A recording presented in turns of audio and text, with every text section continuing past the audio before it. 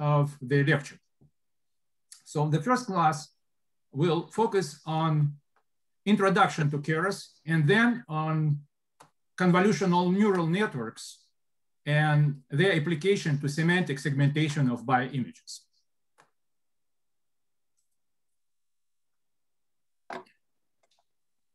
Deep learning has become a popular machine learning technique in the recent years.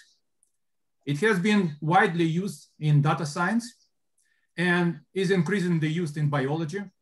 The number of biological publications that use or reference deep learning has grown and continues to grow exponentially. However, and many of the existing already deep learning implementations in biology are listed in the first of the links provided. However, existing books on deep learning and available online courses traditionally use non-biological examples, such as MNIST, shown here, or CIFAR-10. In both these classification examples, image classification examples, an entire image is assigned a label from a finite set of labels of size 10. We will see later in today's class and subsequent classes that in typical bioimage processing applications, a different kind of question is addressed. Not the entire image, but every pixel in the image is assigned a label. So these examples, non-biological examples, actually do not represent the computational challenges that arise in typical bioimage processing applications. The semantic segmentation has been taught in more advanced courses, the computer vision courses. However, even those courses consider only non-biological examples. Our course will attempt to fill this gap and other similar gaps by systematically considering biological examples that have been implemented in BioWolf and make use of deep learning. When selecting the examples for this course, I followed the following criteria. First, the examples must cover a wide range of biological applications. Second, they must represent all the major types of deep learning networks. And finally, they must be implemented in keras, which is one of the most simple and most popular deep learning frameworks. For some of the examples, implementations also exist in other popular deep learning frameworks, such as TensorFlow and PyTorch. However, I found keras to be particularly good for teaching purposes due to its simplicity. The code written in keras may be sometimes twice as short as the code with similar functionality written in TensorFlow or PyTorch. Any questions so far? No. Yes, sorry, I have a question. Okay. I thought keras was kind of built into TensorFlow. Is it like a wrapper, or what's the relationship between? We will come to it in one of subsequent slides. We'll discuss it in more details. And you can ask them question if you still have one. Okay, thanks. Okay, any more questions?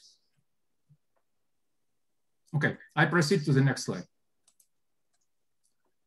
This table summarizes the examples to be discussed in the current iteration of the course.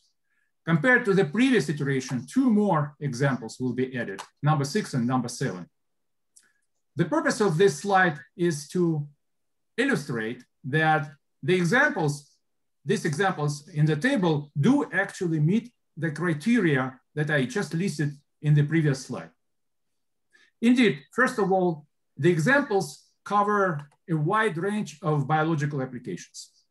Number 1 and number 4 will focus on bioimage processing. Number 2, 3, and 6 will focus on computational genomics. And number 5 and 7 on drug molecule design.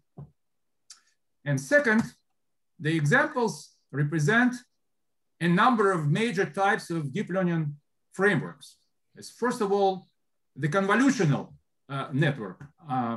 The networks that are used in a number of applications, but primarily for image processing.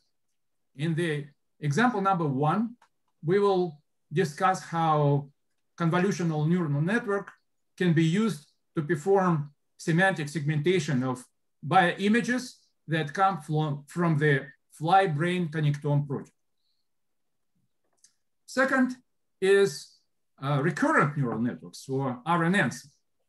The recurrent neural networks are used primarily for analysis of sequence data, together with one-dimensional convolutional neural networks that can also be used for the same purpose in some cases.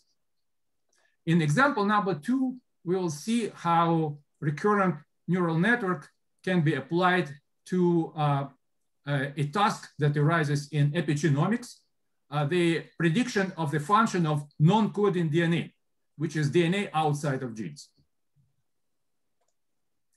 Third type of networks is autoencoders. Autoencoders are also used for a number of purposes, but their primary use is for reduction of dimensionality of data by extracting essential features, relatively small subset of essential features from the data. So you can actually use those features only without significant loss of information about your data. In class number 3, we will see how autoencoder can dramatically reduce the number of features in the gene expression data that come from the Cancer Genome Atlas project. Next example would be generative adversarial networks. They are used, actually one of the most hottest areas of deep learning right now. They comprise 2 subnetworks, two subnetworks, the generator and the discriminator. And in example number 4, we will see how these networks can be used to generate synthetic images. Those are bioimages that are of practical importance. They are useful, but they cannot be produced experimentally because of a number of limitations of experiment. Next example is reinforcement learning networks. They will be used for de novo drug molecule design. And that network that we will discuss will also comprise 2 subnetworks. It also will be composite network. It will comprise generator and predictor. And finally, the last 2 examples will focus on so-called graph neural networks. Those networks are very different from all the previously mentioned networks in that the graph neural network takes as input not a regular structure such as image or sequence, which is basically a lattice. The image is a rectangular lattice of pixels, but graph neural networks take as input irregular structure, the graph. And that graph may represent, for example, gene regulation network. And that would be example number 6, where we will see how the graph convolutional network can be used to classify different types of cancer. And alternatively, the graph may represent a molecule of chemical compound or a drug. And that will be example number 7.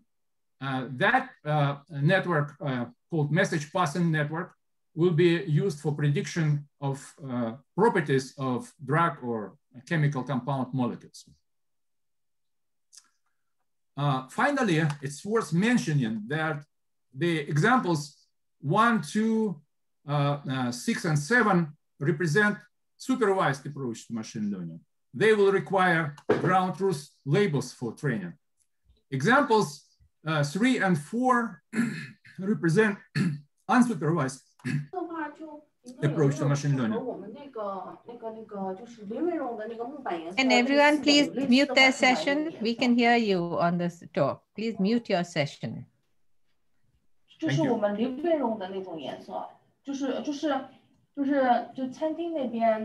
Can you please mute your session?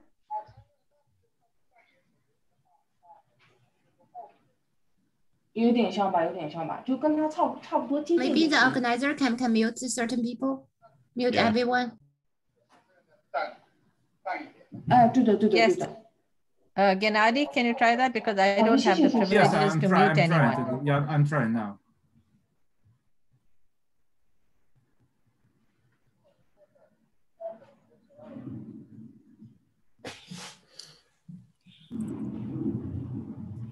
So I was just unmuted by the host, actually.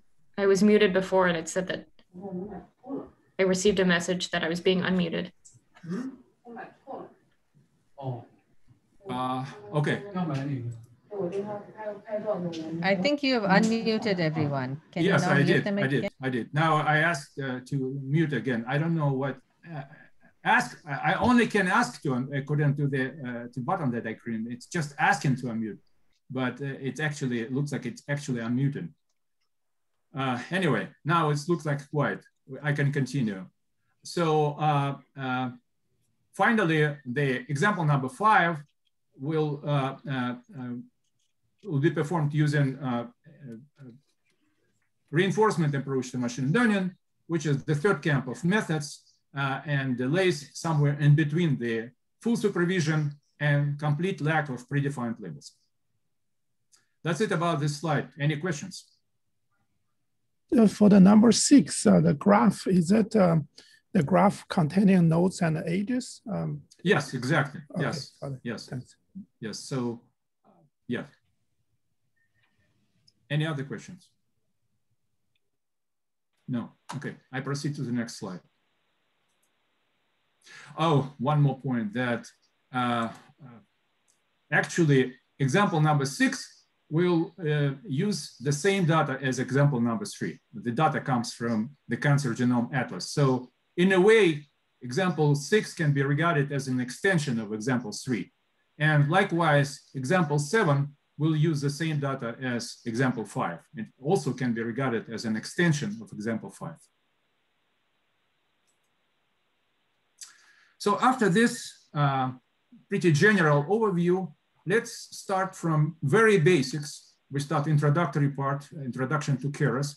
And well, let's consider the simplest possible neural network, which is called perceptron. And this is a model of just one individual artificial neuron.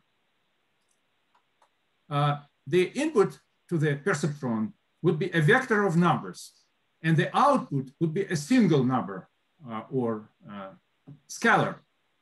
In deep learning, all the processed data items tend to be regarded as tensors. In general, you can think of a tensor as multidimensional matrix.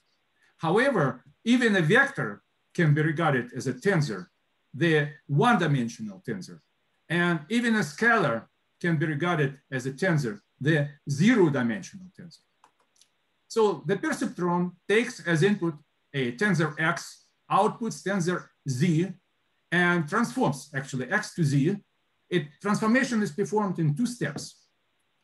In the first step, a weighted sum of elements of input tensor X is computed plus certain bias. And the result is assigned to the intermediate, also one zero-dimensional tensor Y. At the second step, the certain non-decreasing activation function is applied to the tensor Y, and the result is assigned to the output tensor Z. The weights and biases here are adjustable parameters. They can be adjusted automatically during the training procedure, whereas the activation does not have adjustable parameters. It will be some always non-decreasing function, as maybe linear, but in practically useful cases, it is usually non-linear, like this one, which is called sigmoid function, or this one piecewise linear, also non-decreasing, called a ReLU, rectified linear unit, or there is a number of other predefined activation functions in Keras. You can choose any, or you can even define your own custom activation function if you know what you're doing. This simple example also allows to make a distinction between what in deep learning is termed parameters and hyperparameters. More specifically, the weights and the bias, which are adjusted automatically by the Keras training procedure, are termed parameters. All the other characteristics of the network, including the number of weights and our choice of the activation function, are termed hyperparameters. They are not adjustable automatically during the training procedure. Any questions?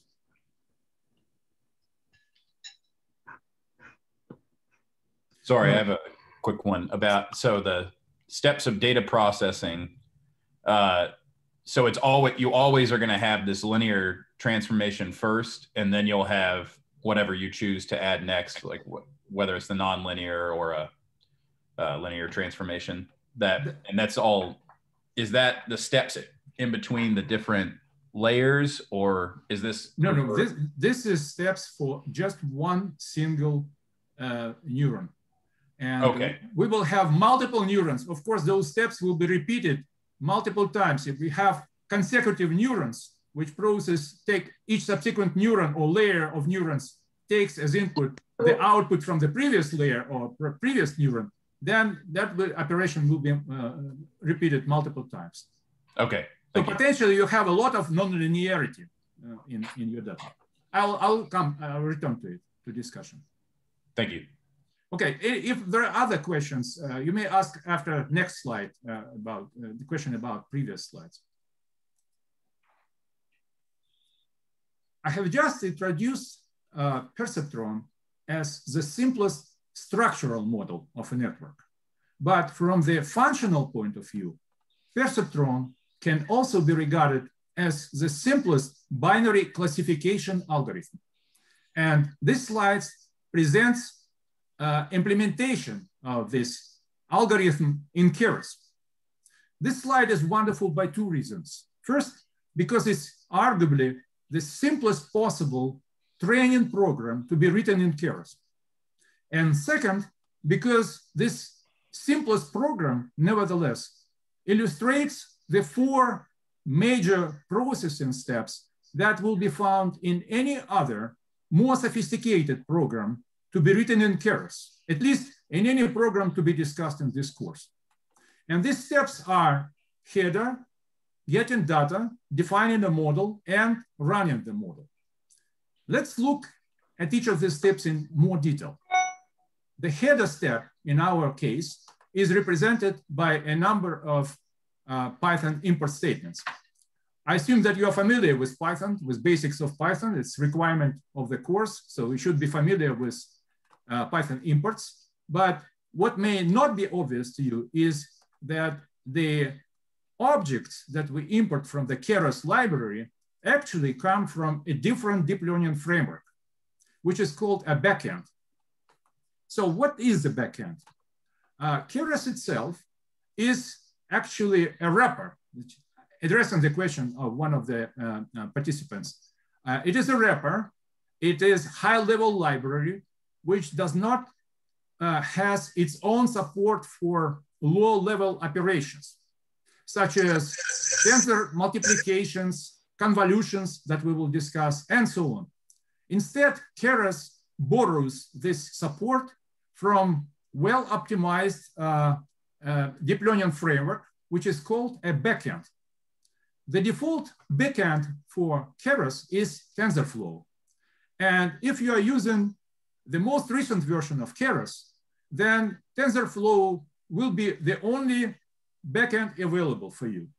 However, if you are trying to program some application that was developed using older version of Keras, starting 2.3.1 or earlier, even older, then you may have more backend options, such as Theano or as CNTK, Cognitive Network Toolkit. And in order to choose backend, to change backend from the TensorFlow, from the default TensorFlow to something else, you have to edit this file. Now, next step is getting data. For this highly simplified model, I will generate, use synthetic training data set that will be generated on the fly. More specifically, my training data set will comprise a data matrix X, X-train, and a vector of binary labels Y-train. The matrix X-train will be designed according to the following rule. First, it will have 1,000 rows, also called samples. And second, for each of the rows will be a vector of 10 random numbers. The vector of binary labels will be designed according to the following rules. First, it will have the number of elements equal to the number of rows in matrix X.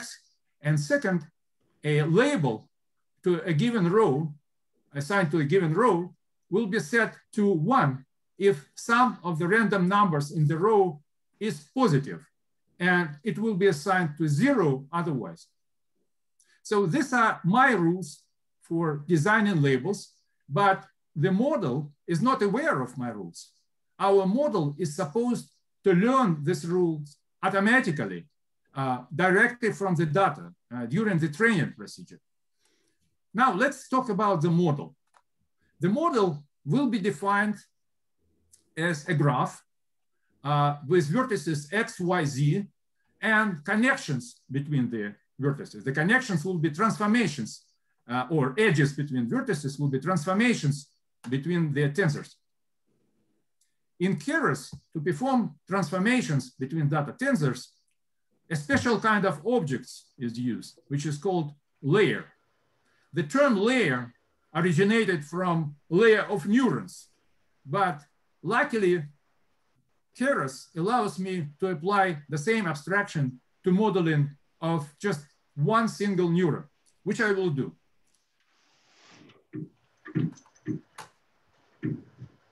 For this model, I will use two layers, the dense layer, and which transforms X to Y, and the activation layer, which transforms tensor Y to tensor Z.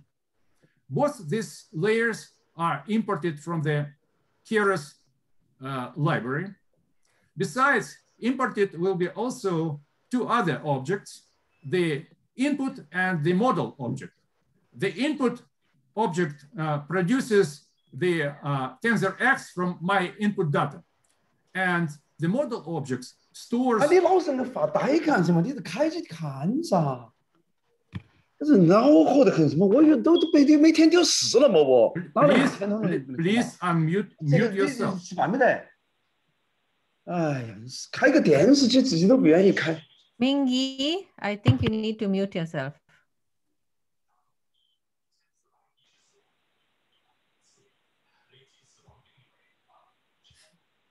Okay,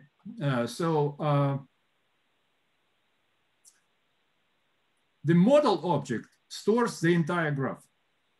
Definition of the model will be completed after we compile it.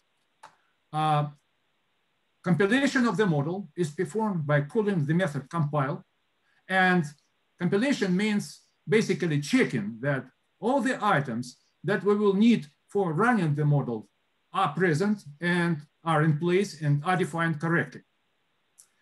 In order for the model to compile successfully, we need to specify at least two more items of information. The first is loss, which is a loss function that will be a function of weights of adjustable parameters that we will be minimizing during the training procedure. Actually, training is minimization of the loss. Keras has a number of predefined loss functions. So it suffices just to specify the name of appropriate loss function. I choose here mean squared error. The other important item is optimizer. That would be the particular algorithm that we will use for minimization of the loss. Again, Keras has a number of predefined optimizers, and it suffices just to specify the name of optimizer. For this case, I selected SGD, stochastic gradient descent. We will discuss it in subsequent classes. Finally, running of the model. It is performed by calling the method fit that will take as input X-train and Y-train data, and then will automatically adjust the weights and store them in a certain file. But before we do that, we have to define the output file where the adjusted weights will be stored, and that file is termed checkpoint.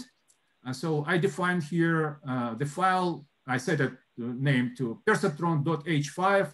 Extension h5 means that the file will be in HDF5 format. And now we run the training procedure.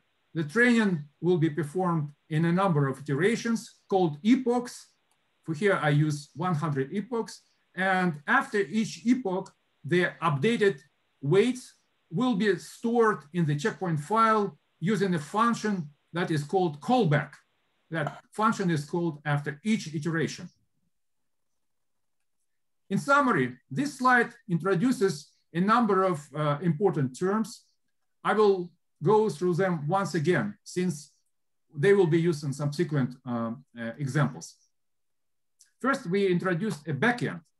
This is a low-level, the deep learning framework that provides a low-level support to Keras. It's a layer. Layer is basically it's Keras object that perform transformation between the tensors. Loss, it's a function of weights that will be minimized during the training procedure. Optimizer. Optimizer is a particular algorithm that will be used for minimization of the loss. Checkpoint, it's a file where we will store updated weights. Epoch, one iteration of the training procedure. Callback, a function that is called after each epoch or after each iteration of training.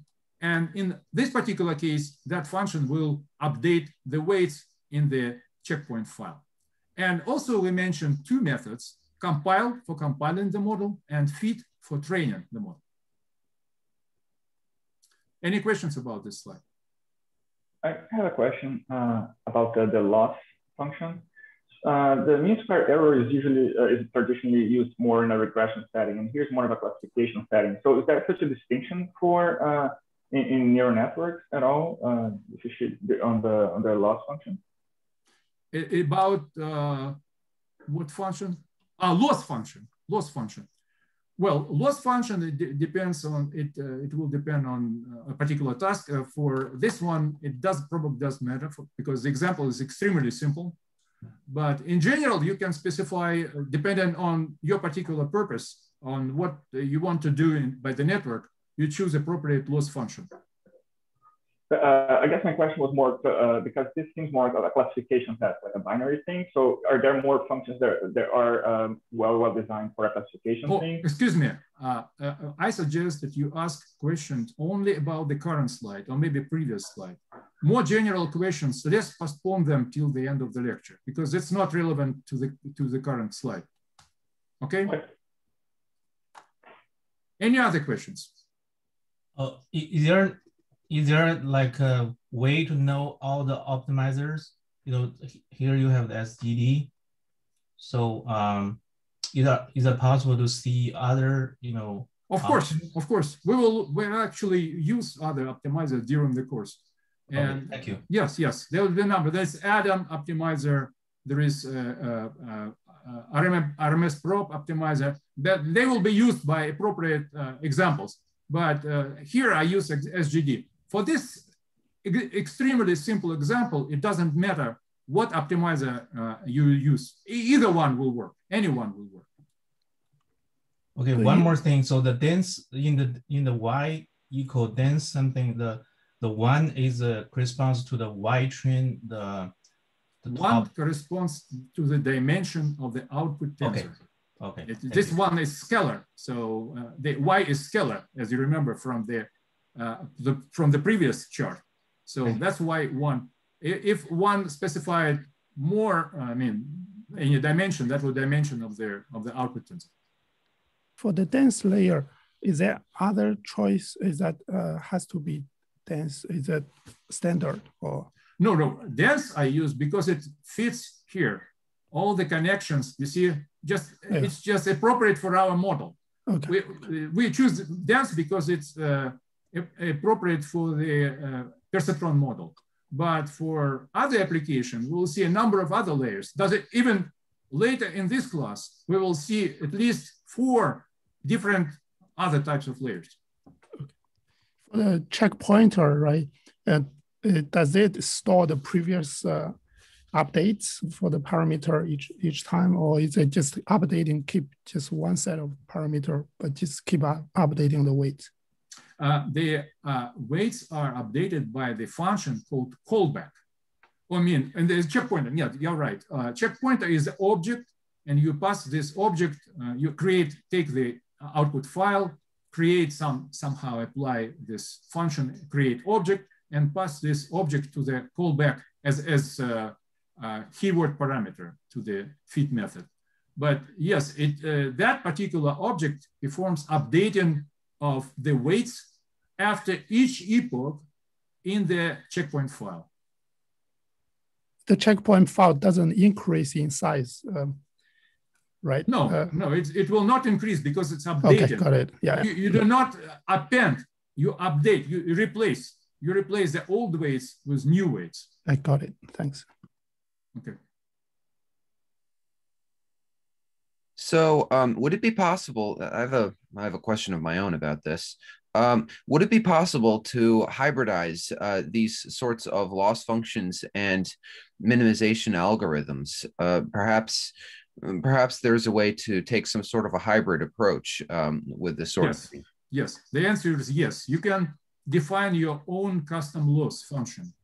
The simplest way is just to use predefined already in Keras, but there is a way for you to define your own custom loss function. Keras allows you to do that. As for optimizer, I'm not sure, but of course you can use predefined optimizers. Whether or not you can specify your optimizer, probably not, but I'm not sure. All right, thank you. Okay, next slide.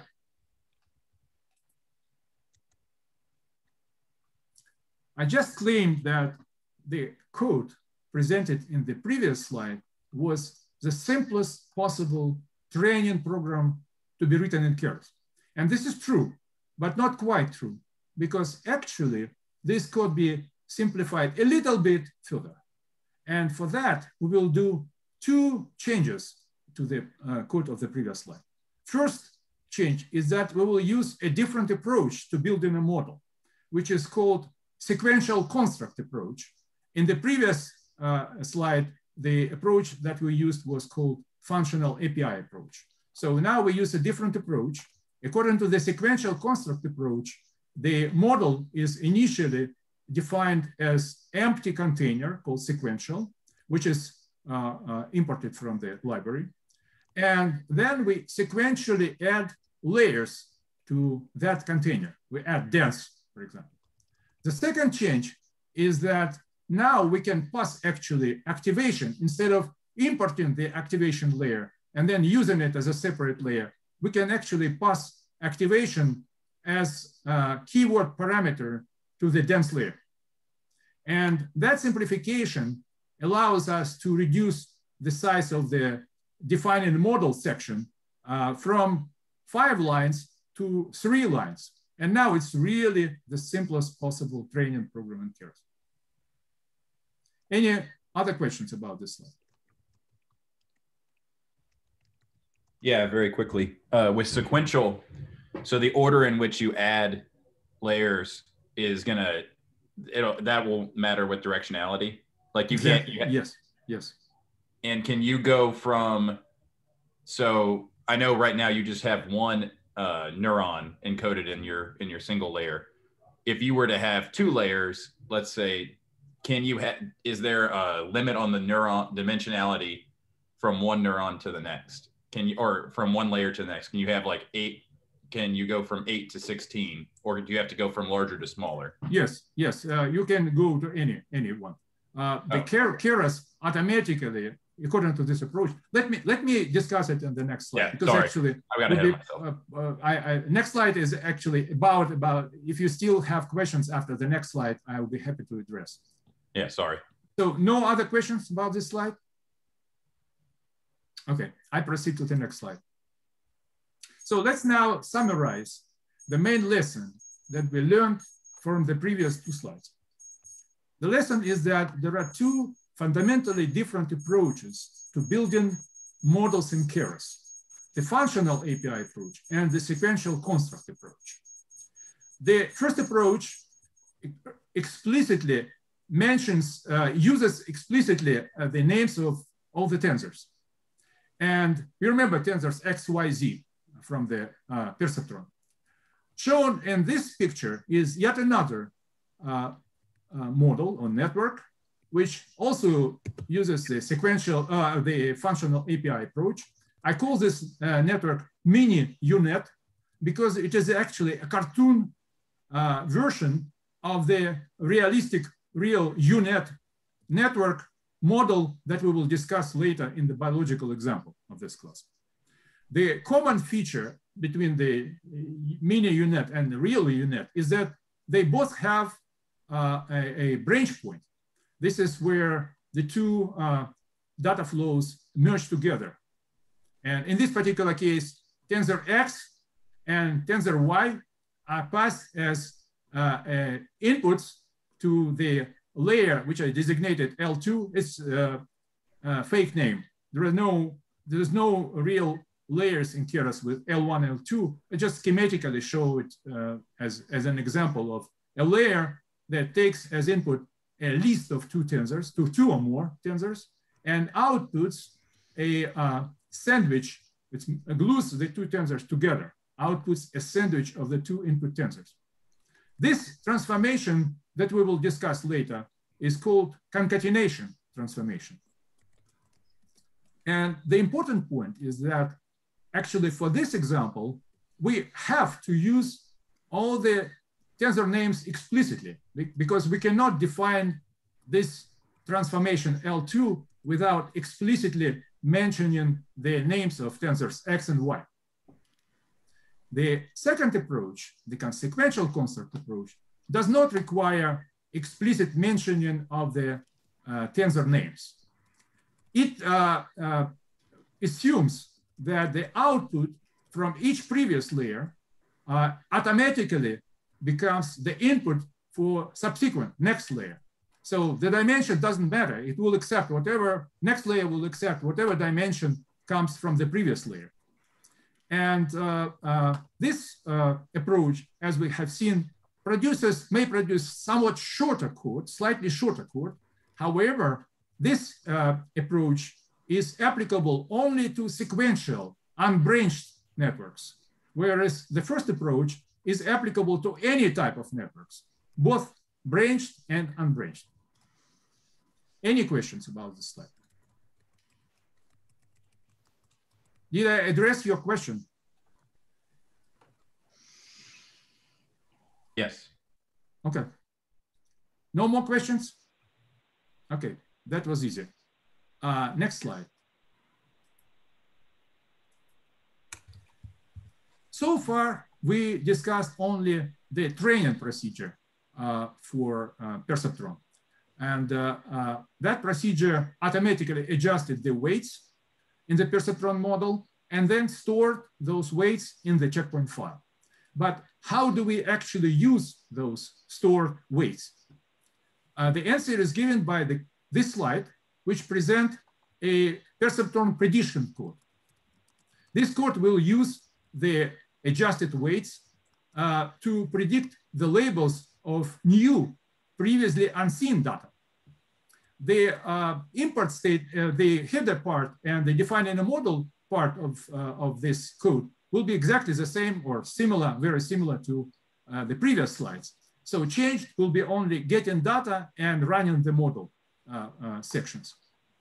In getting data, we use basically the same procedure for generation of synthetic data.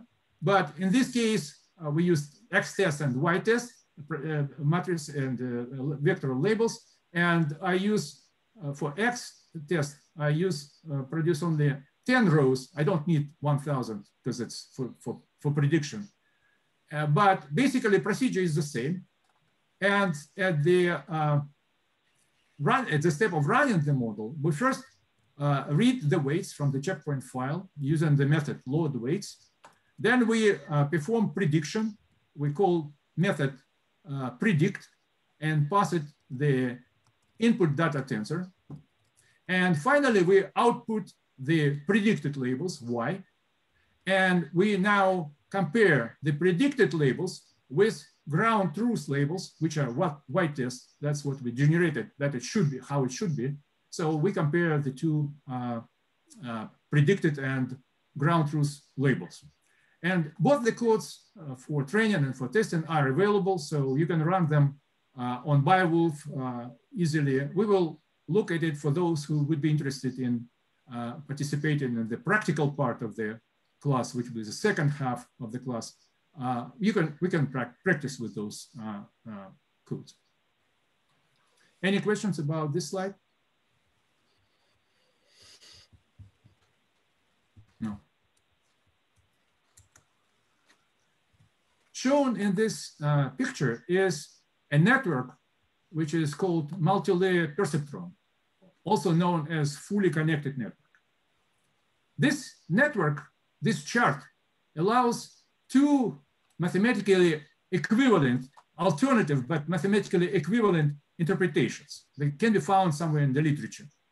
According to the first interpretation, these color bars are termed layers. The circles in the color bars are correspond to individual artificial neurons. And the arrows represent connections between different neurons. According to the second interpretation, the color bars are termed tensors. The circles on the color bars are elements, individual elements of the tensors. And the arrows represent the layers or transformations between the data tensors. For this course, I will use the second interpretation. We'll adopt the second interpretation. So according to our interpretation, layer would be regarded roughly as transformation between data tensors. And the layer will be called hidden if it produces an intermediate data representation or intermediate data tensor, which is different from the input tensor and output tensor. So the first layer and the second layer will be hidden according to our interpretation, whereas the last layer will not be hidden.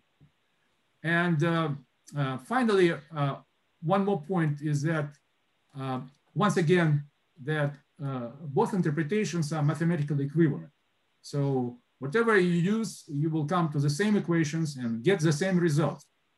Actually, both of them are simplification of the notion of layer. Actually, layer is not arrows and not a bar, but it's a complex object in Keras, which has a number of data fields, a number of methods. So we just simplify layer for convenience of discussion. Yet another important point to make on this slide is the notion of deep network. What network should be called deep? According to existing convention, a deep network is a network with at least two hidden layers with adjustable parameters. So why is two is a critical number? That's because it was shown in these two links provided above that a network with at least two layers with adjustable parameters is a universal approximator. In other words, it can approximate any function of its input. So the layers, the networks shown in this slide are actually deep networks. Both is the same. It's the same actually. So it is deep because it has two hidden layers, and the layers involve adjustable parameters because both layers are dense layers. it is important to note that when we determine whether or not a network is deep, only the layers with adjustable parameters will count. So for example, the activation layer that we discussed previously, even if it is deep layer, even if it is a hidden layer, it will not count because it does not involve any adjustable parameters. Any questions? Yeah, I have two. The first is, so is it required for this universal approximator property that all of the input nodes be connected to all of the next tensor, right? So is that required? Yes, actually, the exact statement was yes. They consider it deep, dense layers. Actually, dense is a Keras terminology. Yes, in fact they are required because the papers was actually written before Keras was created.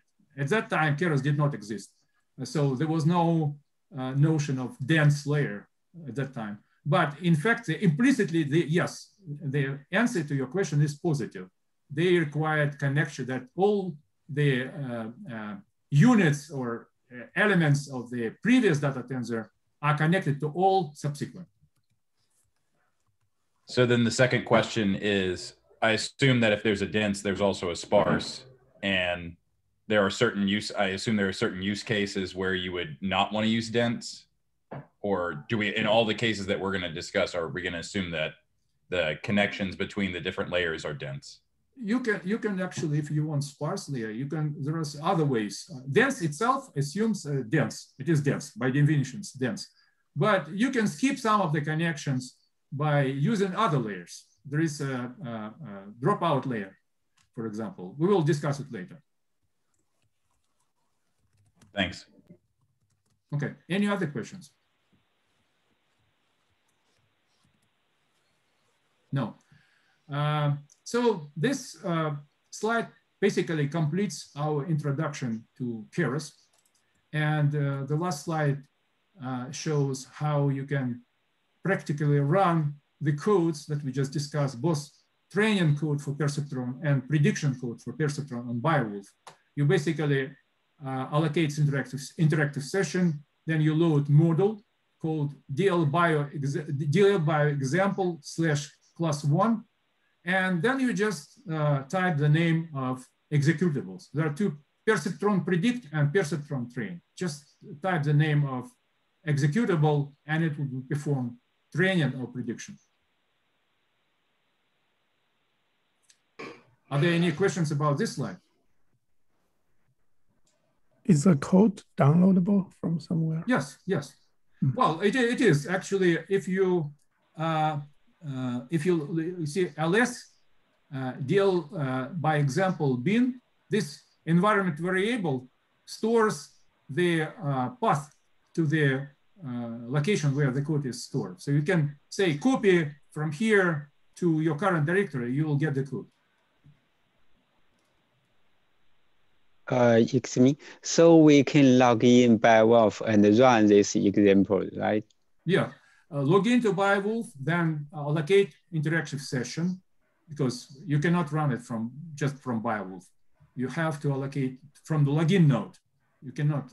You have to allocate interactive session, so you'll be on one of the compute nodes. Then you load a model. This is specifically designed model specifically for this class. And now, after loading the model, you will have access to those executables and to that variable. So then you can run. Okay, great. Thank you. Okay, that's it. I go to the next slide, which will start discussion of the first biological example of the course. Example number 1, which will focus on semantic segmentation with UNet, network will be net, and that will be applied to the Fly Brain Connectome project. The ultimate goal of the Fly Brain Connectome project is to determine the 3-dimensional structures of all neurons in Drosophila brain, as well as determine connections between the neurons. The approach taken by to produce the image data involves freezing the Drosophila brain, slicing it into very thin layers, and then analyzing the layer using transmission electron microscopy. Shown in this image is a very small piece of the electron microphotograph of one layer. The light areas here correspond to cross sections of individual neurons, whereas the dark spots correspond to cross sections of mitochondria. What we want to do with this image is we want to produce binary segmentation shown like binary image shown in this slide, where the white areas correspond to the bodies of neurons and the black pixels represent the boundaries between the neurons or neural membranes. This kind of binary segmentation is also termed known as semantic segmentation because the regions with the same semantic meaning are assigned the same label. Labels here are color-encoded labels. So we have two labels, 0 for black and 1 for white.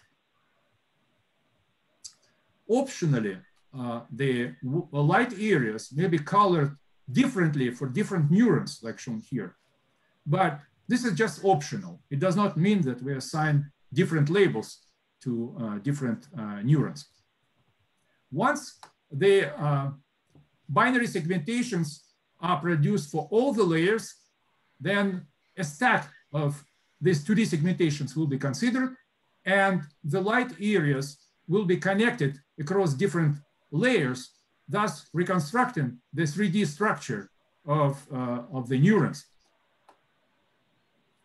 It is important to mention that when we do this kind of binary segmentation, we actually assign a label to every pixel in the image. And this task is certainly different from the image classification tasks that I briefly discussed at the beginning of the lecture, where not every pixel, but the entire image was assigned a single label.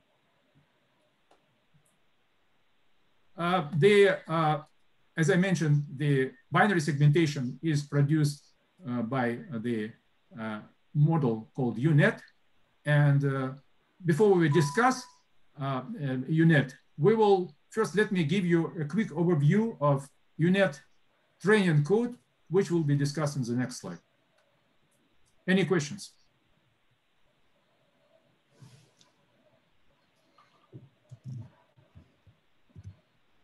Okay, no questions.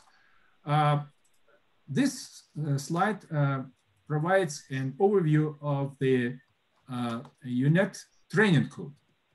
The code, of course, is much more sophisticated than the trivial code for we looked previously at for perceptron. It involves a number of header statements and import statements, which are not shown here. They are somewhere in the top of the file. They are followed by a number of function definitions, which are also not shown here. And finally, at the very bottom of the file, we have this main function, which is shown. But the good news is that this main function, which actually governs execution of the entire code, involves the same processing steps as we discussed previously for perceptron.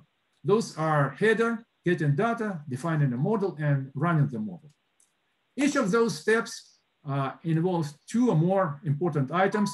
The items listed in the left, the items in the shown in the red font will be discussed in details in subsequent slides, such as availability of data, data augmentation. We will discuss the UNet model itself, 4 different types of layers that are used by the UNet model, and the function for training the model, which is fit generator. It's different from fit. The other items shown in black are less important for now, so I can postpone their discussion till the practical part of the course or we will also return to them in subsequent classes.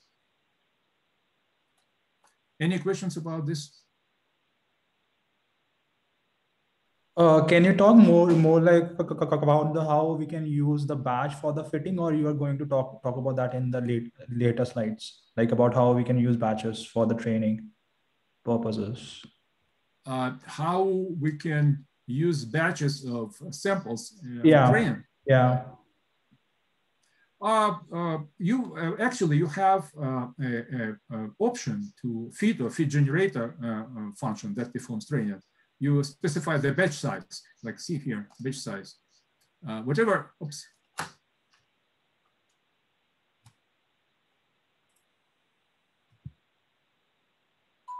Anyway, I don't know why.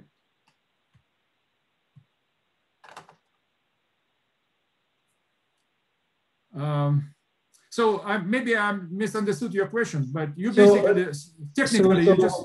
Basically, I just want to like ask how we can code in that way, so we can use the training data in the batches. So that whole thing, how we can do that in using this framework. Is that question about this slide or like the previous slide or the next slide, which you in which like you talk about the batches, right? Like where you use the training data in batches. So I'm just saying how we can actually. So can you like talk more like about the code, what we can use to do that with our data in batches, like that kind of thing? You specify the data in the matrix, and then you specify the parameter batch size that would be taken by your training method, either feed or feed generator. And then the training method will randomly pick a number of samples, pick a number of samples from your training data set, but the total number of samples is the batch size, whatever it may be, 1, 2, or more. And in one iteration of update, it will use only this batch, but it does not. We will discuss it actually in the practical part. It would be better to discuss in the practical because it moves me away from the current slide, from the current presentation. So I would suggest to postpone it. Sure, thank you. Okay. Now, this slide presents the data that we have available for a UNIT model. The data comprises the grayscale images and corresponding binary masks. The binary masks have been produced by manually labeling the images, which is a laborious and expensive operation. For this reason, usually for bioimage processing application, only a limited number of ground truth data, ground truth labels is available. For this application, I use two training data sets. One comes from the International Symposium of Biomedical Imaging that comprises 30 grayscale images together with corresponding binary masks. The other data set is the HHMI data set. This data comes from the Flight Brain Connectome project performed at the Harvard Hughes Medical Institute.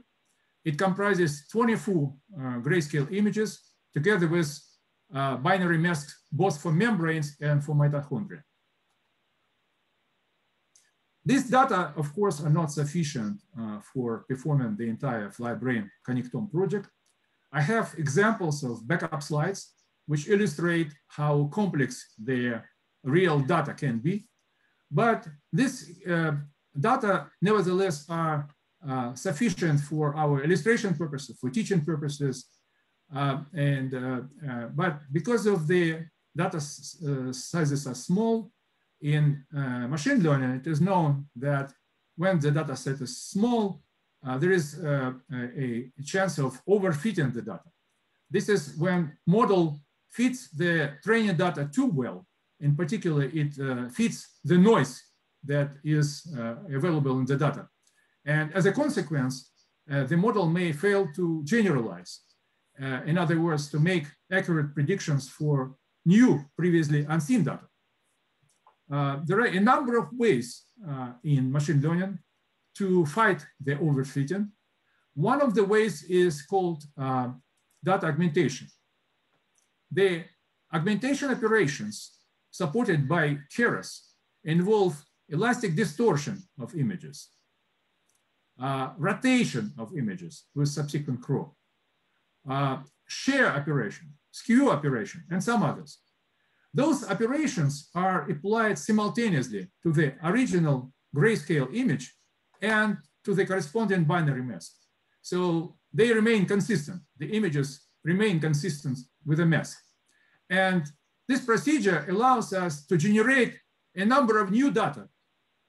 And this way effectively increase the size of our training data set and hopefully avoid overfitting. In our application, our implementation of the UNet, this augmentation increased the size by at least 20-fold. 20 was default, but you can specify any number. And when you use augmented data instead of the original data, the method fit that we're familiar with from the perceptron model should be replaced by the method fit generator. Any questions about this slide? For the input, sorry. Oh, you can go. Oh, sorry. The input format PNG, is that in a network, is that actually represented by a vector of intensity? For no, PNG is just a format, image format. It can be anything, whatever. Both images and labels, just the format of the image file, right? It could be PNG, it could be JPG, but I have data in the, or it could be TIFF format, but it does not refer to the what it is, image or binary mask. It's just image format. Okay. Thanks. Are there any metrics that you would look at that would indicate overfitting? Like, how do you know that your model has overfit and that it's not something wrong with the data or something else? I would say practically what you could do is just to try to increase your size of your training data set, for example. Or if you're dealing with augmentation, increase the augmentation rate. Instead of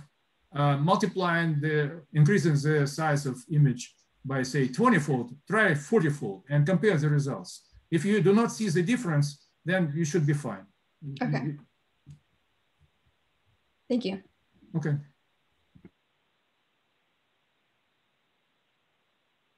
Okay, no more questions.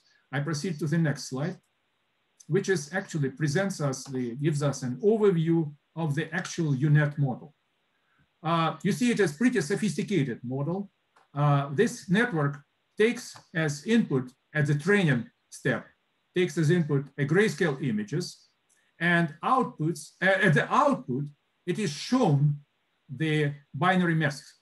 So during training procedure, the model learns, adjusts parameters so as to produce the binary masks. It learns to produce the binary masks. At the prediction step, the model is given only the grayscale images, and it will be actually predict the binary mask with already available training. And by looking at this network, we can make several observations. The first observation is that the network is U-shaped, and it involves basically two paths of data flow. The first is the path along the U shape, this U, and the second is horizontal transfer of information shown by gray arrows. Second observation is that the U path comprises two parts, the contracting downsampling path and expanding upsampling path. At the downsampling path, we iteratively reduce the size of image. The original image had size XY. Then after contraction, which is by the way performed by this layer called max pooling, the brown arrow, we reduce the size of tensors the XY size by 1/2 or twofold. So then at the next similar max pooling, it's 1/4 of original size and so on. In the expanding upsampling part, we do kind of opposite by using upsampling to the layer. So we return eventually to the original size of image. That's what the U shape is basically doing. The next observation is that the concatenation, the gray arrows actually represent the concatenation transformation that we are a little bit familiar with from the mini UNet model that I mentioned previously. The concatenation transformation glues together, takes one input tensor, takes the other input tensor, and produces a sandwich of the two input tensors. And final observation is that although the entire network is pretty complex, it actually can be subdivided into 9 blocks with very similar transformation. So kind of repeated blocks. Each of these blocks includes at least 2 convolutions. Convolutions are shown by a red arrow, convolution operation. We will look at it late in a short while. And in addition to convolution, maybe something else, where something else maybe either max pooling, which performs this reduction of the XY size of the tensors, or it could be upsampling that performs increasing the XY size.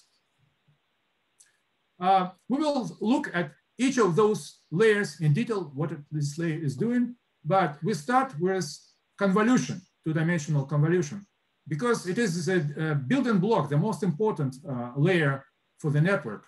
Obviously, the network is convolutional because of convolution, and also because convolution is the only layer out of the 4 which involves adjustable parameters. So it's when we train the model, we actually train the parameters of convolution. All other layers do not involve any adjustable parameters. Any questions?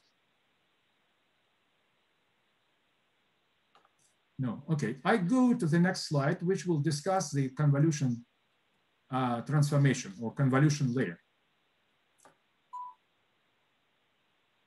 In the 2-dimensional convolution, we take as input a image, and we have a sliding window called filter or kernel. The window slides over the input image, and at each position of the filter, a weighted sum of pixel values of the filter is computed plus certain bias. And the result is assigned to the appropriate pixel of the output image. The weights and the bias here are adjustable parameters. They will be automatically adjusted during training the entire network, whereas the size of the kernel is not adjustable, it's hyperparameter. It has to be chosen by us. In the example shown here, the size of the output image is obviously smaller than the size of the input image. In some cases, we may want the 2 images to be of the same size. For that case, we need to slide the filter beyond the original image. And that margin here is termed padding. So for this example, the padding, according to Keras, called same, because it results in the same size of the input and output image. For previous example, the padding was called valid when the output has smaller size than input. Yet another important hyperparameter of the 2-dimensional convolution is stride. The stride is a step that we use when we slide the filter. For example, in this case, stride will be 2 because we jump every time it jumps across 2 pixels. In the previous 2 examples, the stride was 1. So stride is yet another hyperparameter of convolution. And finally, in some cases, we may want to use not all of the pixels of the filter, but only some of them. In other words, we can force some of the weights to 0. Now, those weights will not be used and will not be trained. In this case, we are dealing with dilated or heterous filter, and the step that between the pixels that will be actually used is called dilation rate. In this case, 2. And though the previous it was 1. Final note about convolution is that when we perform convolution, two-dimensional, for example, convolution, we usually use not just one single filter, but a number of filters are used in parallel. Each filter comes with its own set of adjustable parameters. And the outputs from all of these convolutions are then stacked together. So the number of filters that will be used is the first positional parameter of conv2D layer. So in this case, I choose 64. That means the output will contain 64 in Z dimension will be 64. It will have 64 stacked two-dimensional images. Here, this is a side view. So the height of this bar represents both X and Y of the image. And the pattern is the same in this, as I chose as a parameter, same pattern, which means the XY dimension of the output image would be the same as the XY dimension of the input image, like in this case. Any questions about this slide? How do you determine the padding and then the stride? Is it the stride is the step. We just pass the stride to the parameter. I did not show it here, but basically you say stride equals 2. So you basically, the user define these parameters. Stride is hyperparameter. So it is set by you, by researcher. Okay. So you pass it. For this example of function, of course, I specify just a limited number of parameters that are passed to the convolution 2D. There's dots means there are other options that you can specify. You can specify stride equals 2, or for two-dimensional, you can specify it as a tuple 2, 2, for example. And like the same dilation rate, is the same, yet another parameter. There's a number of options for conv2D. They can be found on the web. I'll at the end of talk, I'll give you links. Could you explain the kernel size? Oh, kernel size.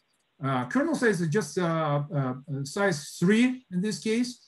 It could be any number that you choose. It's your hyperparameter. It's your choice. So it's just this X and Y size of the filter. I'm not sure. Is something not clear for you in this? I thought it's pretty obvious. No? Yep, I got it. Thanks. Excuse me. What is the stack size? The stack? Yeah, stack size. Yeah, stack size. So our input image was just two-dimensional, which means the Z dimension, XY dimension will be some non-zero values, but Z dimension was 1 because it's two-dimensional, not three-dimensional, two-dimensional image. When we perform convolutions of that image, we do not just one convolution, but multiple 64 convolutions with different 64 filters. And so we have a number of weights equal to 10 because one convolution has 10 weights, like 3 by 3 plus bias. And in this case, it will be 640 different weights. And the output from each of those convolutions is one layer here. So total, you stack them together along Z axis, and you have this now 3-dimensional tensor as output instead of 2-dimensional input. Okay, got it. Thank you. Okay. What kind of filters are applied to your input image? Is it user-defined, or does it have certain prerequisite filters that you use? Or why you use a filter of this given size? No, like what kind of filters? Like, is it a sharpening, blurry, or because if you have some sort of filter, like if you want a blurry image, you would use a blur filter with prerequisite side of a kernel. The filter that I described, please ask questions about the current slide. the filter that I show performs exactly what is shown in this formula, right? So you take a filter has 9 weights plus bias. So you just multiply the weight by the value of the corresponding input pixel, and you get the result and assign it to the output. That's it. I have a question. So actually what you say is not accurate, because the 3 examples in the bottom are different filters and they are within the same slide. I mean, they have different results, right? So filter is any convolution that you do to the image. Now the question is, what is the criterion that you use to select one particular convolution or another one? So how do you actually arrive to the series of filters or the series of convolutions you're going to be applying? Well, I understand the question is, how do we choose that we want, say, 64 filters, but not, for example, 10 filters, right? No, is that your question? What's the criterion to decide whether you're going to be using a dilation rate of 2, or you're going not to be using dilation rate, but you're going to be using a filter without dilation, or you know, any of those? Oh, I see. Dilated filter, non-dilated filter. Well, I can only illustrate with some examples. You will see in class number 4, we will discuss dilated filter. You will see what is the purpose of using dilated filter.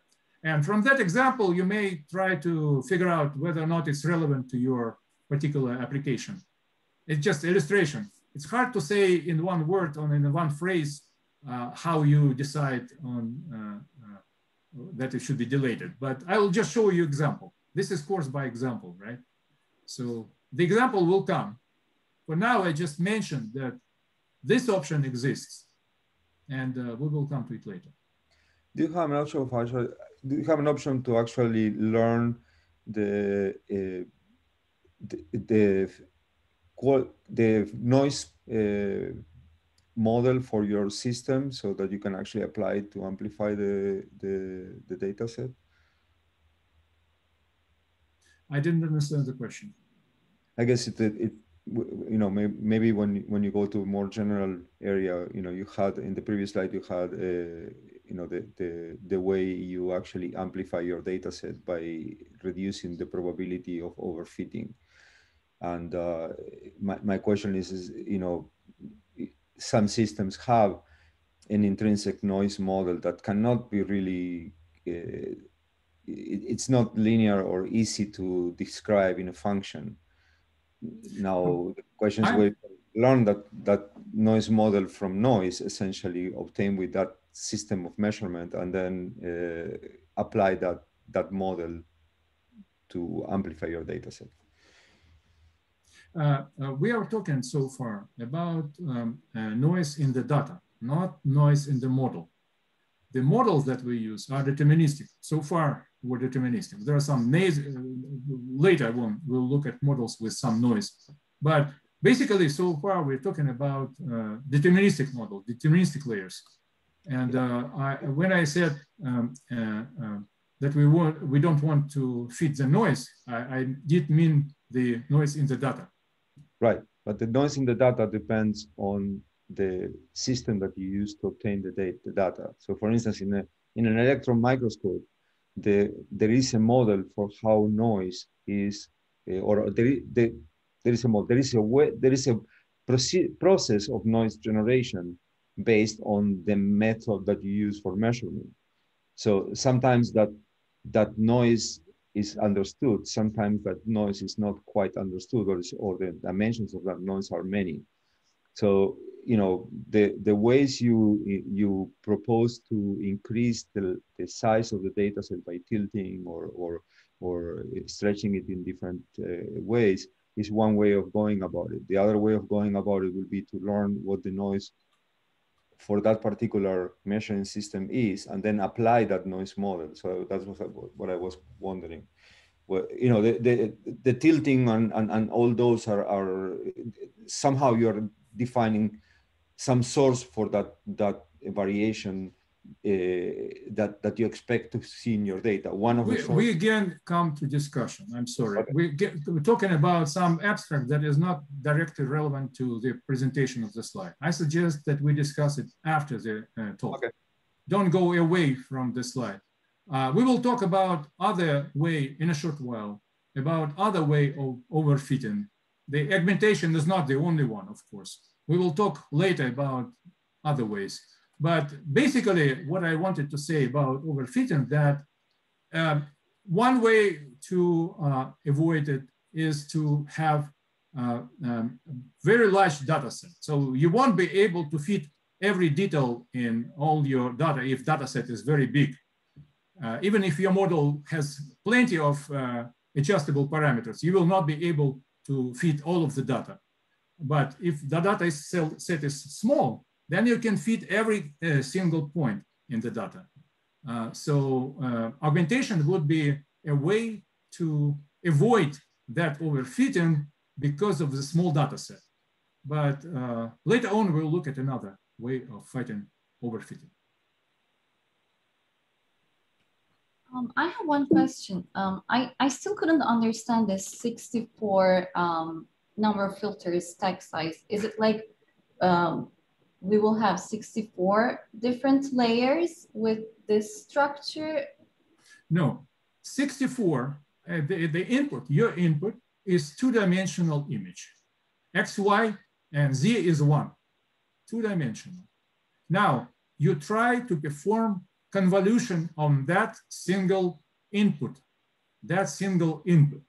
input image, but you perform not one filter, but you use 64 different filters, do exactly the same procedure, but with 64 different filters, and each filter comes with its own set of weights. So the total number of weights would be 64 times the number of weights of one filter. And for each of these filters, you get one two-dimensional output. But because you have total 64 filters, you will have 64 two-dimensional images. And then you stack them together, as shown in the chart, in this slide. And you have, instead of two-dimensional input tensor, you now have three-dimensional tensor with the same XY dimension, but with 64 Z dimension. Is that clear? Yes, thank you. Okay. Any other questions? Okay, I proceed to the next slide. So we looked, take a brief look at the convolution, which is the fundamental building block of convolutional network, which involves adjustable parameters. But there are also three other layers that we did not look yet, but they are part of the UNet model. And we will now discuss what these layers are doing. The first layer that we discussed was max pooling layer, that layer that decreases the XY dimensions of the images, the contracted part of the U path. So what max pooling layer is doing is it extracts windows from the input image. This is blue is input image. It extracts windows of certain size, the size 2 by 2 because we specified pool size 2 by 2. And from each window, it picks only the highest value.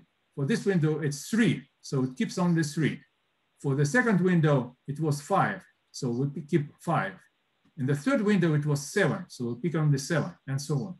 So basically, a part of what is basically the purpose of max pooling? Obviously, it's first of all, it's reduction of size of the image. But there is yet another purpose, important purpose, is when we keep only the highest value, hopefully the most important value from each window, and throw away all other values, we effectively reduce the complexity of our model. And the less complex model is less likely to overfit data. And so the purpose of max pooling is to aggressively downsample data to prevent the model from overfitting. So yet another way of reduce overfitting is basically to reduce the number of parameters, of adjustable parameters of the model. And that's basically what we are doing here. If model has very few parameters, it's unlikely to fit every single point in the data. It will do roughly approximate somehow, on average, approximate the data points, but not every single data point. So we will not have overfitting. The second operation, upsampling, which was shown by green arrow, it performs somewhat opposite operation. It increases the size of the input image, in this case, by twofold, because we specified the size 2 by 2.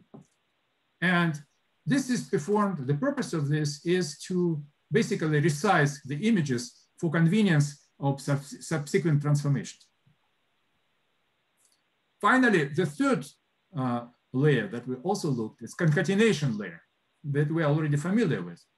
That layer takes as input a list of 2 or more tensors and outputs a sandwich which basically glues the input images together.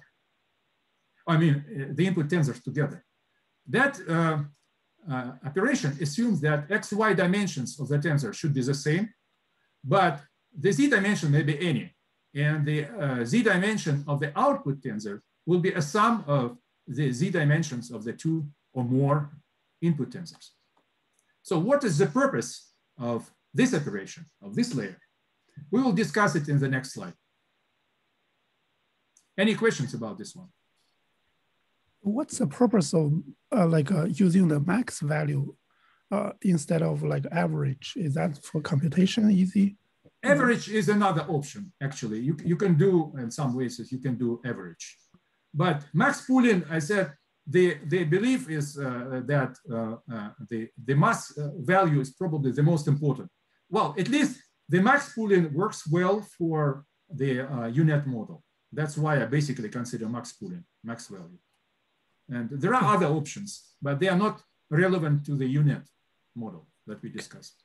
Okay, thanks.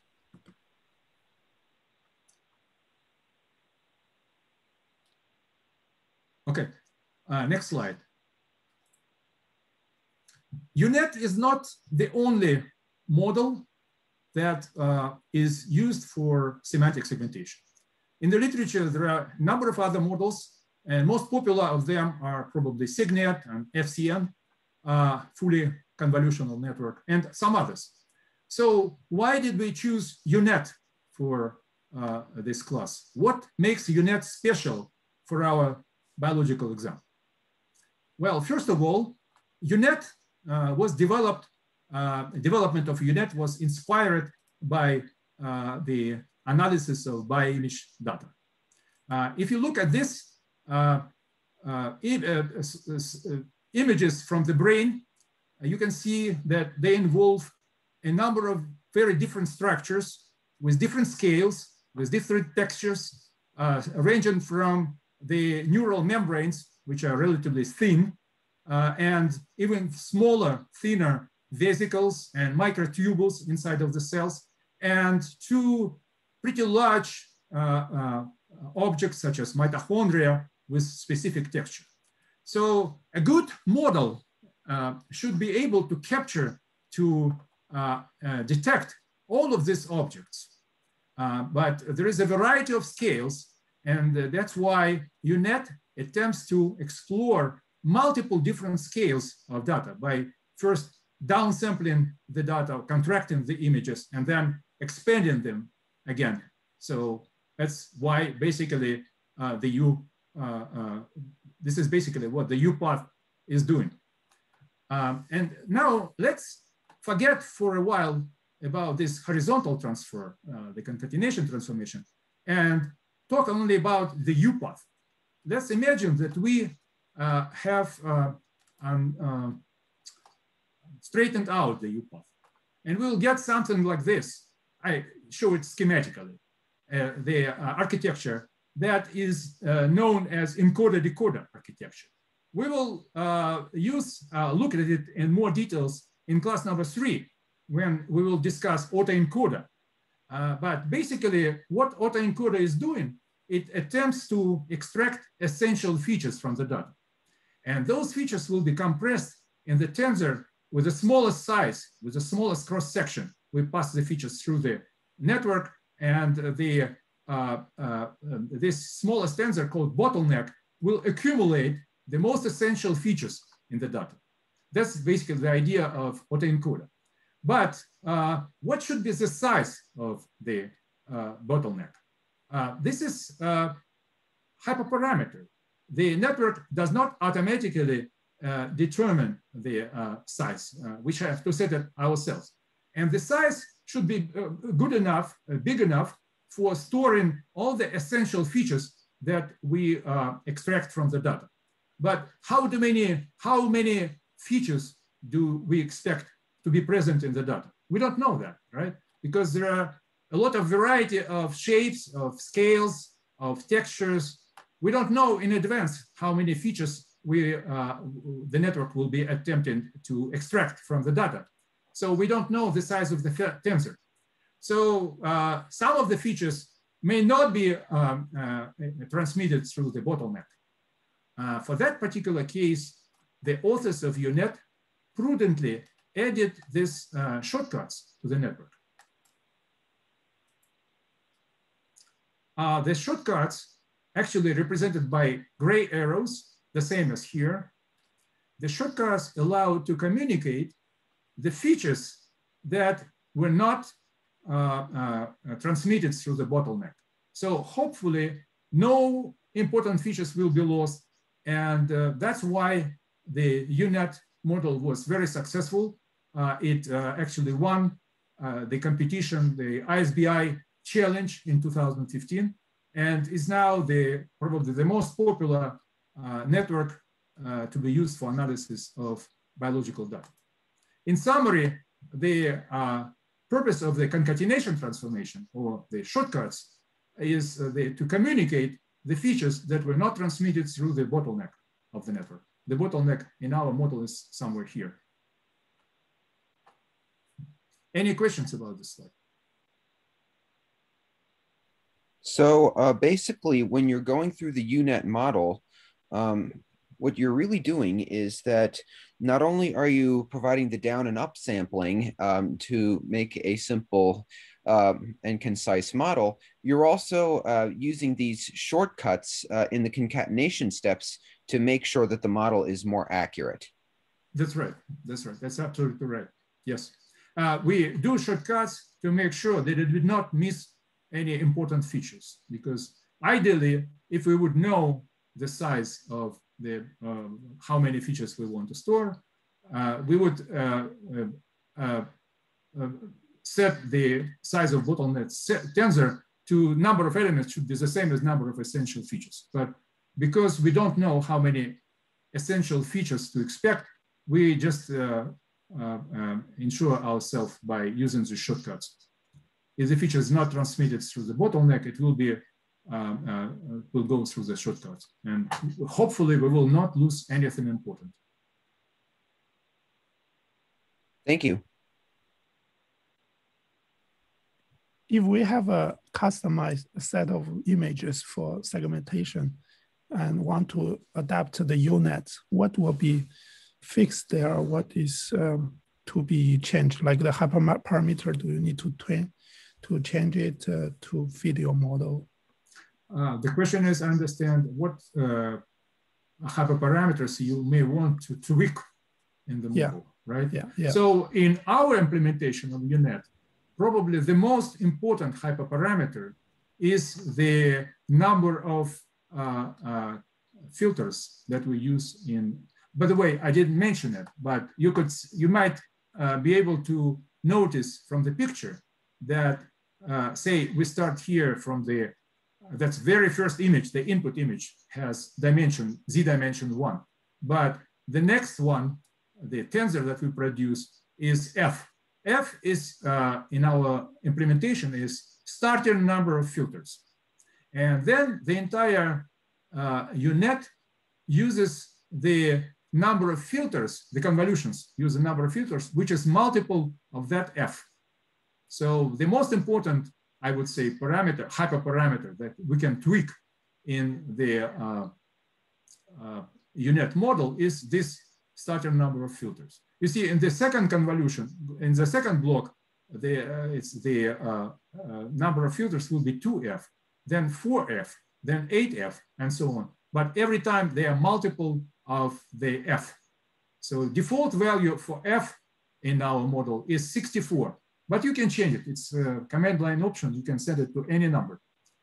Other parameters, there's a number of parameters that involved, which we can discuss at the practical part when we'll see how to run this model.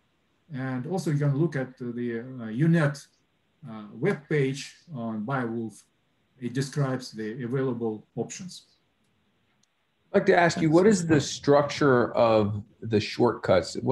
How does that, is it a vector? Is it, what is that? How is that made up, and how is it communicated effectively as the data is transformed over this U?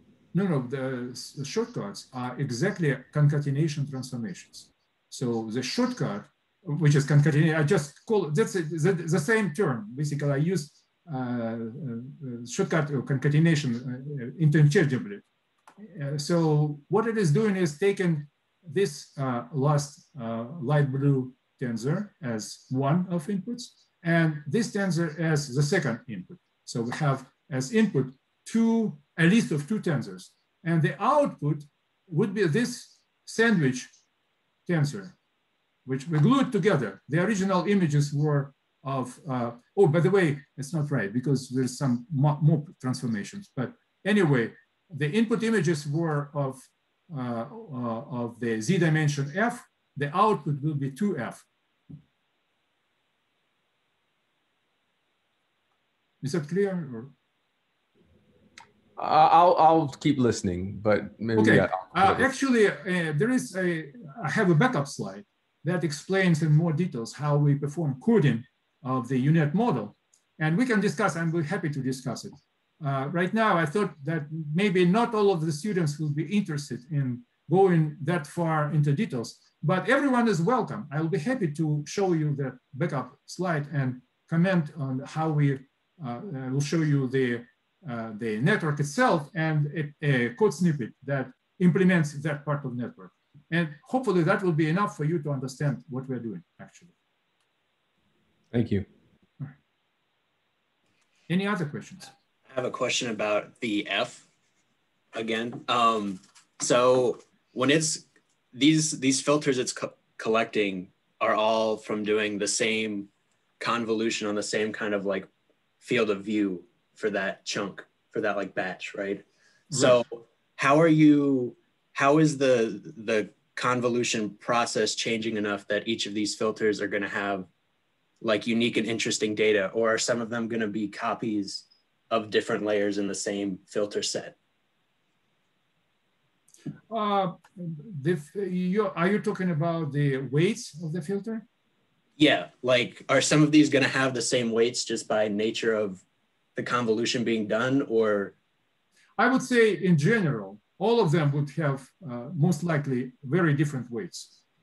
And the weights are adjusted automatically depending on your data.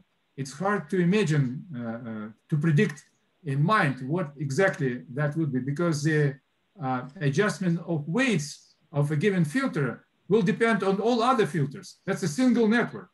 When we do training, the particular weight, it's not just one convolution, but basically the feedback is going from the output.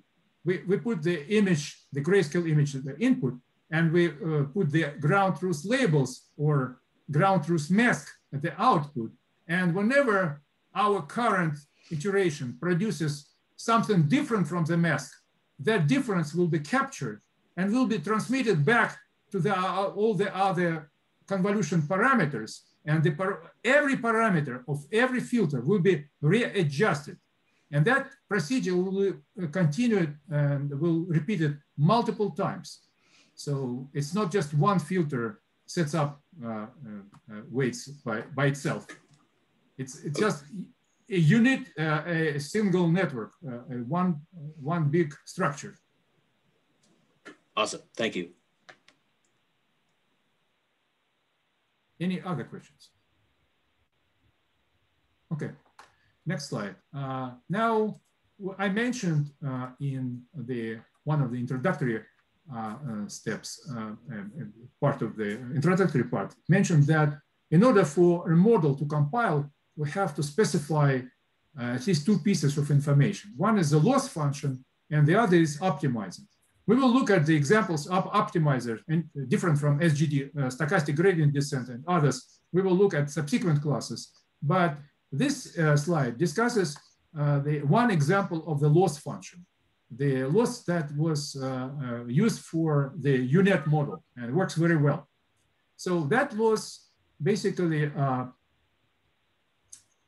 measures the difference between the ground truth labels and the labels that our model predicts. Here, the ground truth labels are designated Y. The index I corresponds to pixel. So summation in the formula is performed over all the pixels in the image. This image, it has 256 by 256 in our example. There's that many pixels, and we do summation over all the pixels. Yi is a value of ground truth, either 0 or 1, because it's black and white. And Pi is our predicted labels, which have the meaning of probability. So they're not 1 or 0, but they're usually between 0 and 1, closer to 1 or closer to 0. And this formula actually has a wonderful property. It can be shown that this function as a function of Pi's, the P is our adjustable parameters, which depend on the weights which we adjust, has one global minimum. And that minimum is reached when Pi's are exactly equal to Yi's. That's wonderful property because we do not have local minima. There is only one minimum and it is global. And that can be seen by analyzing this formula. First, if we just take this entire expression and differentiate it with respect to Pi, we will get it's negative for Pi less than Yi or positive when Pi more than Yi, which means the function looks like this. And the value at the minimum will be 0 because of the other limiting case. When Pi is exactly Yi, we can see from this formula that the value of the corresponding, the portion of the loss function corresponding to 1 pixel will be 0. Just substitute into this formula and you will get this result. So the value is 0. So the total function is the sum of contributions from different pixels, and each of the contribution would have a minimum equal to 0 if and only if the Pi, our predicted weight, exactly equals the ground truth label. The other two important functions, properties of this function, is the behavior of that function when Pi is different, very different from Yi. So if, for example, Y and P are on the opposite side of the interval 0, 1, then the loss from each, at each pixel tends to plus infinity. And the same if the two are on the opposite side, quite opposite. Y is 0 and P is 1. And in summary, I already mentioned that the main conclusion is that the binary cross entropy loss function has a single minimum and do not have any local minima. And this is wonderful property for this function because this is what we want to minimize during the training procedure. So we will not be stuck in local minima. We will go directly to the global minimum. Any questions? Yes, wouldn't that only hold if the function P of W is a linear function of the weights? KW, which one?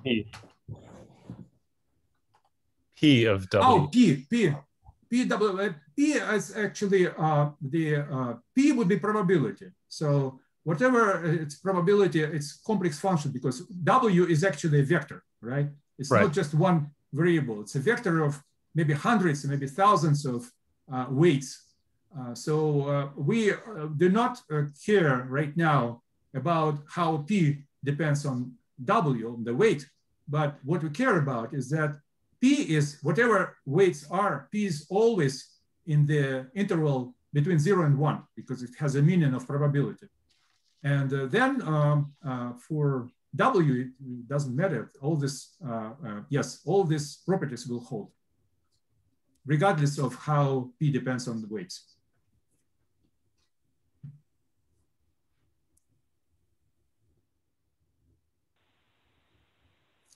Any other questions? No.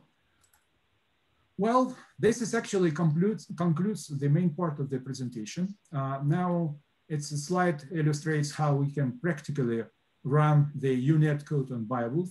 More details can be available here. This is a link to the UNet README file, README page. But basically, you allocate an interactive session on the GPU, then you load model UNet, and then you compare the data that I mentioned, copy them to your current folder, and then you train, predict, or visualize. There are 3 executables. By typing train -h, you will see a number of options that are available for the training procedure, and examples of how you can run it are available on this page. We will look at those examples at the practical part, if you stay. And I will probably answer your possible additional questions. And that code also can be run using not a single GPU, but 4 GPUs. And the procedure is similar, but you allocate interactive session with 4 GPUs and do the same with the difference, maybe 4, 2 also, up to 4. So you additionally specify -G option, which shows how many GPUs are going to use in the training procedure. And after you're done training, training will produce a checkpoint file.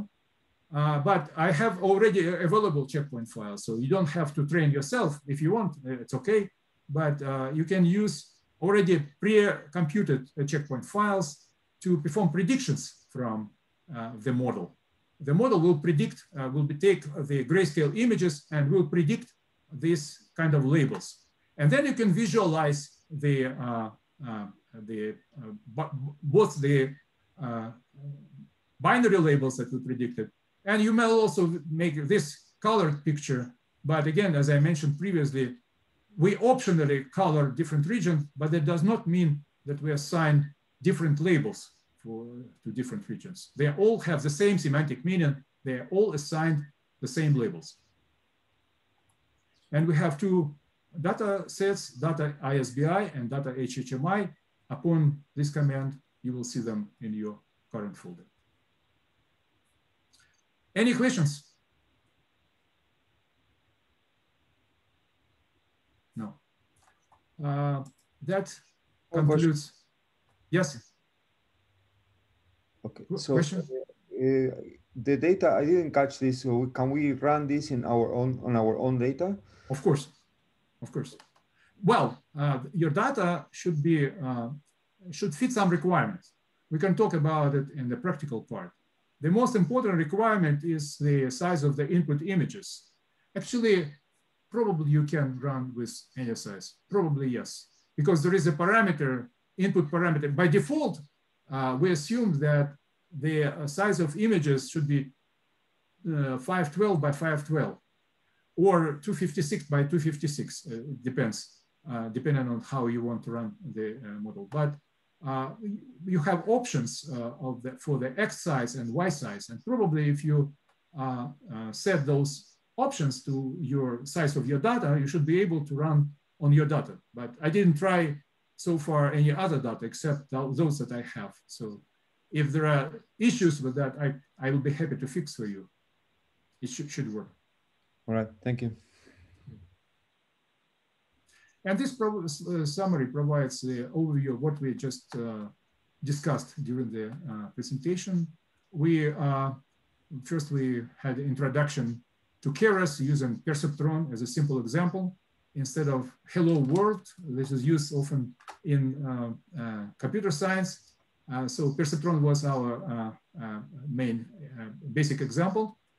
Then we discussed the notion of tensors and layers, parameters and hyperparameters. We introduced two simple layers, dense and activation. We discussed two approaches to building the networks or models and keras, functional API and sequential construct. We discussed the branched networks, and I mentioned that for branched networks, only functional API approach can be used, whereas for unbranched network, both functional API and sequential construct approach will be appropriate. And I introduced the notion of hidden layers and deep network. Deep network, remember, it's a network with at least two hidden layers with adjustable parameters. And then we discussed semantic segmentation. We looked at UNet model. A number of other layers were introduced, four actually different layers. We discussed the augmentation procedure that increases the effective size of our training data set and prevents the model from overfitting. And what else? Loss function. We discussed the loss function for binary segmentation, which worked well. Thank you. Any other question?